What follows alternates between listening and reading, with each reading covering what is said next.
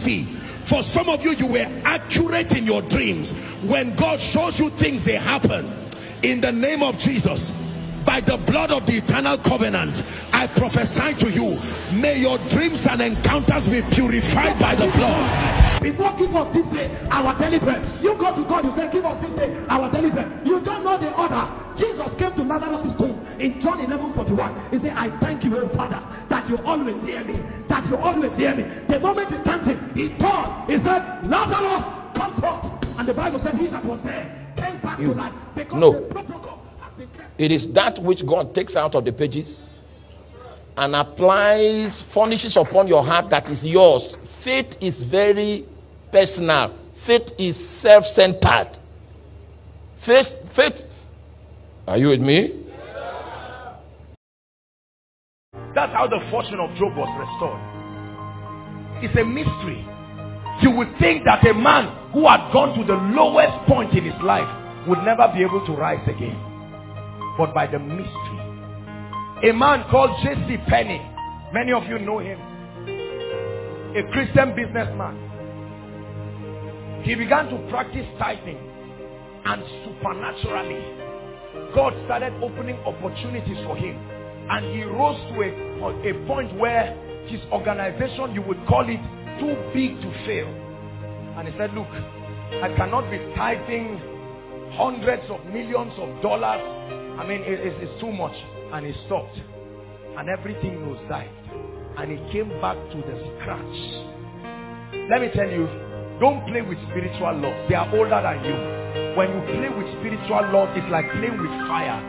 Whether you believe it or not, it will tear you into pieces and leave you there. There are people who have found peace with creation. It's like how elders do this. They call it appeasing the gods. So they pour small wine on the ground. They say, this is for the gods, or I take your own and leave us in peace. And it seems to work for them. Creation fights non-tithers. Write it down. Creation fights non-tithers. Creation fights non-tithers. The curse of creation fights non-tithers. Your spiritual exemption from the curse that is upon creation is bringing God's designated portion and bringing it with joy and bringing it with understanding.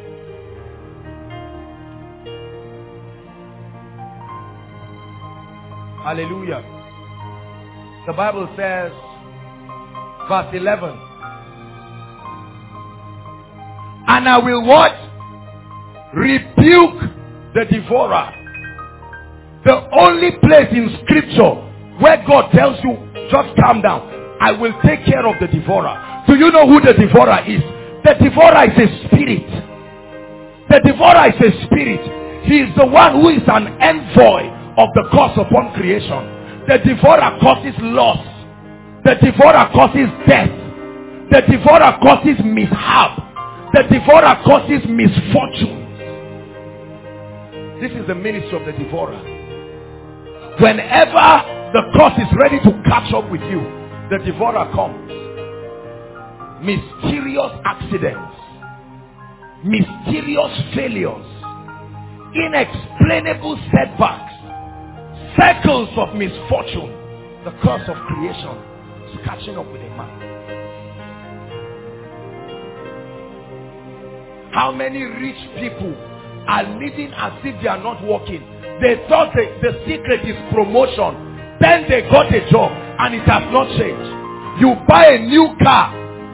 Somebody just goes out to test the car and returns back with 2 tires because the car is scattered into nonsense. The moment they pay your arrears, 5 million, you fall sick. Your wife falls sick. The children fall sick. They keep treating them. When the money finishes, they are healed by themselves. The devourer. The devourer. Are you getting what I'm saying? You enter the exam hall and then you blank out and you come out. You are conducting tutorials for others, but you yourself will not be able to excel. It's not just fasting. It's not just prayer. It's not just deliverance in terms of casting out demons. I tell you the truth. See, listen to me. You know why there are many people, before you lay hands on them, the demons fly out. They just went for retreat. As soon as one day, just say, let's stroll out and allow this guy to just roam around and waste his time, because they know that they have been authorized. See, you cannot destroy principalities. You can only dominate them. That's why the Bible says Christ is the head. Even Christ recognizes the presence of principalities.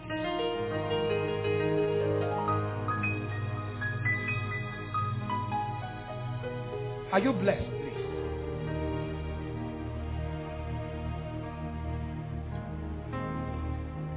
It says, and he shall not destroy the fruit of your ground. Your ground is anywhere you plant. It could be your job. It could be whatever it is that you are doing. It says, neither shall your vine cast her fruit before her time, saith the Lord of hosts. And then verse 12, the last verse says, all nations shall call you blessed. And it says, for ye shall become a delightsome land. The word delightsome is the word well favored. Is the word fortunate. Fortunate. Well favored. Right? Fortunate. So if I walk to this brother and say, brother, take 10 naira, and he collects, people say, you are lucky. No, you are not lucky.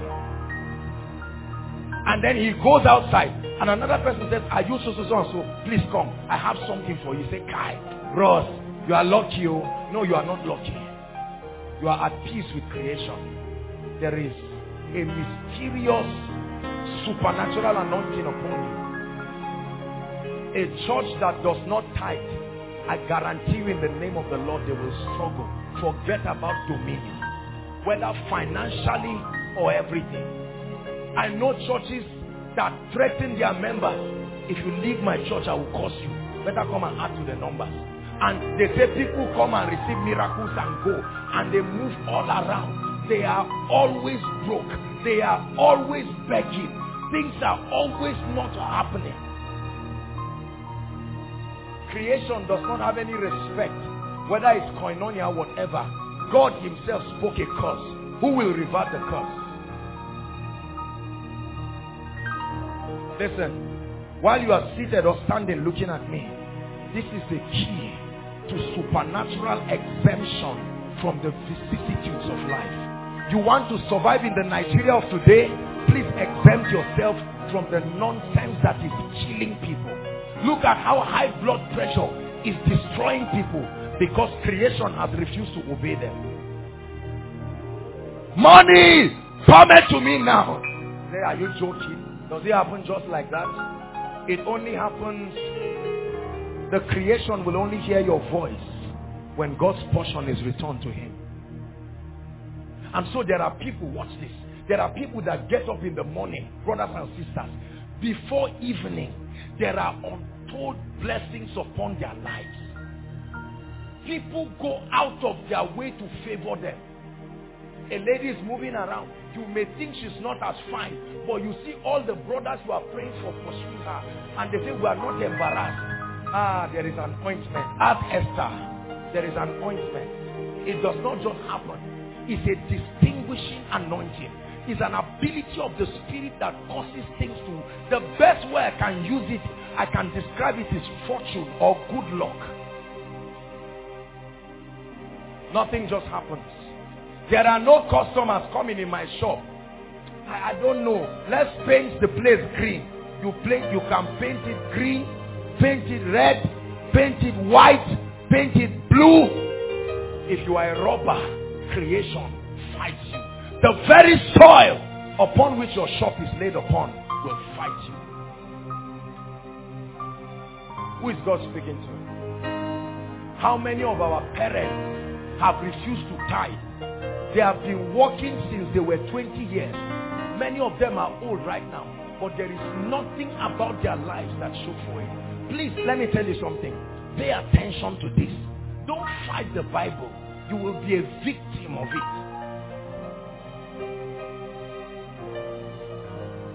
Now watch this. How does tithing relate to the blessing in the New Testament? Besides, let me tell you something. Tithing is not an Old Testament concept. It never came with the law. When the law was fulfilled and abolished, it was never part of it. Tithing is still relevant in the New Testament. Watch this. I want to share with you a very powerful mystery on how you activate the operation of the blessing in your life.